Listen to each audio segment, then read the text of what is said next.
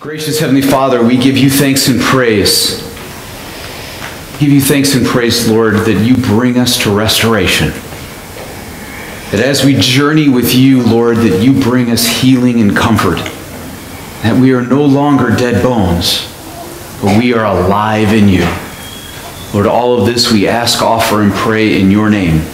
And all God's people said, Amen. We begin this evening with our reading as a skit between God and Ezekiel.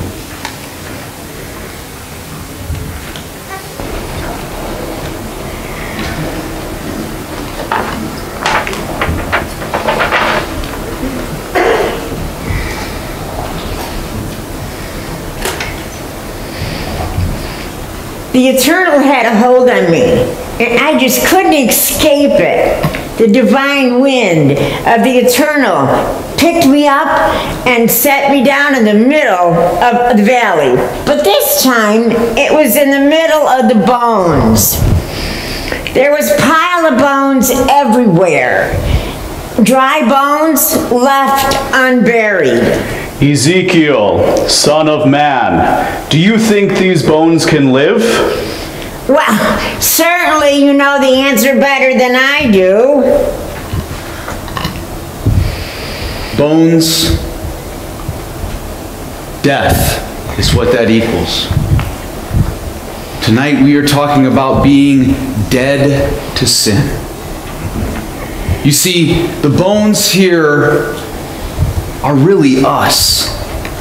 We've died to our sins. It represents both us dying to sin and those who don't even know who Christ is. They're dead souls.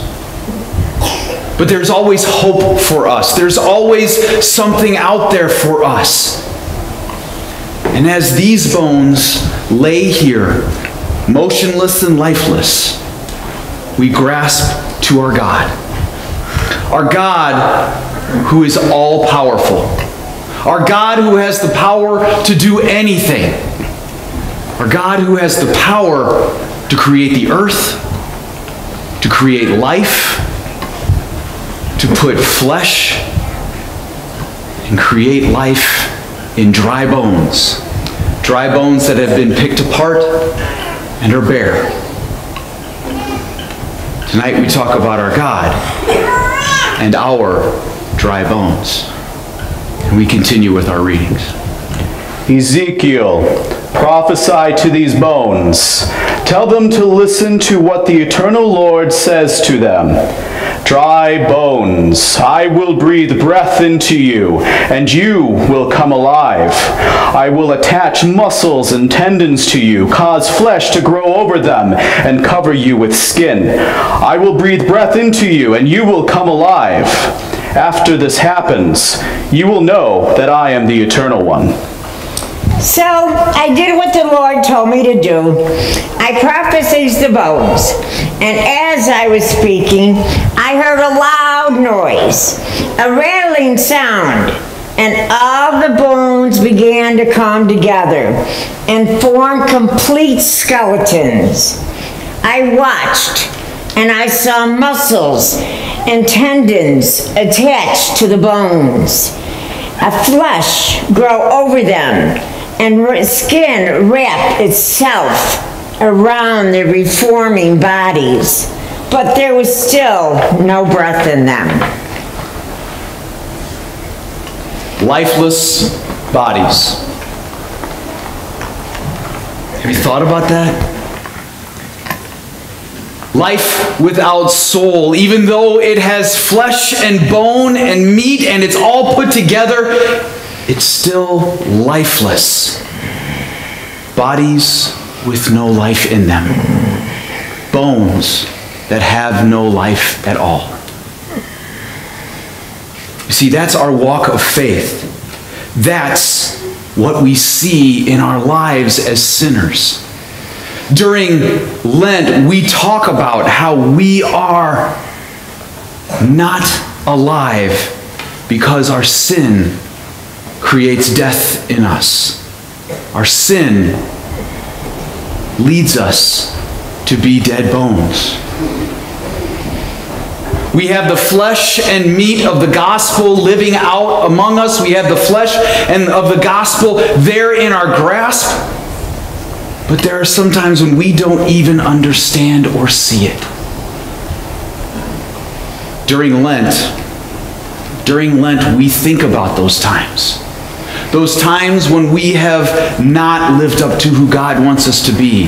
Those times when we are lifeless bodies that just lay there. But God is our creator. He's the one who created earth and heaven. He's the one who created life and man. And we have faith in our Creator that He will create life in us. He brings faith to us and leads us from sinful death to life in Him. But faith needs to stir in us to bring that life to the forefront. And so we continue with our readings. Prophesy to the breath. Speak, Son of Man, and tell them what the eternal Lord has to say. O sweet breath, come from the four winds and breathe into these who have been killed. Make these corpses come alive. So I did what the Lord told me to do. I prophesied to the breath. And as I was speaking, breath invaded the lifeless. The bodies came alive and stood on their feet. I realized then I was looking at a great army. Bones to life. They shake because they have the flesh and bone on them. And now all of a sudden, the prophesying to them of the gospel of Jesus brings breath into them and creates a life, a great army that is here for the gospel. An army that is no longer bones, but pure and white in Christ. Pure and white as if they've put on robes, so that we see nothing but the pureness and holiness of the gospel. You guys can put your robes on now. You see, God puts us together. God makes us whole. And He breathes into us the breath of life. Just as we heard in the creation of man, He breathes the Holy Spirit into us. That we are no longer dead to sin, but alive in Christ, and seen as pure and white and holy. Death is gone because we have life in our Creator. Life in the one who made us. Life in the one who brings us into this life. He restores our soul.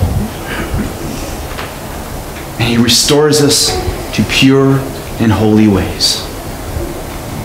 Brothers and sisters, our God is one who loves us, that doesn't want us to be dry bones who are dead to sin. Our God is one who wants us to be white and pure and holy. That is who our God is. And we continue with our reading.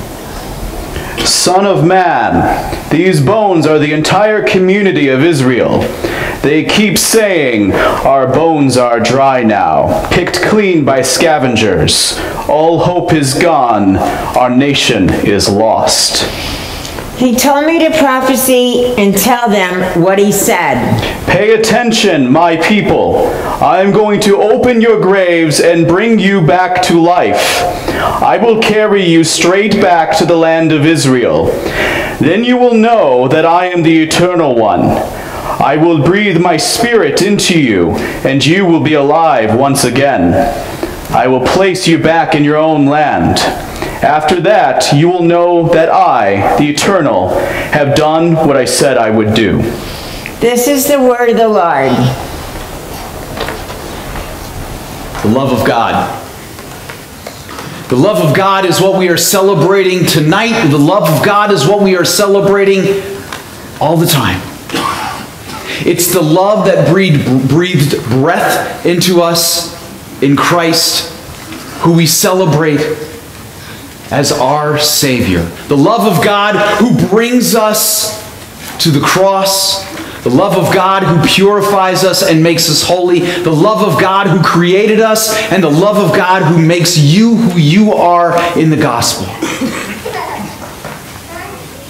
Our God is an awesome God.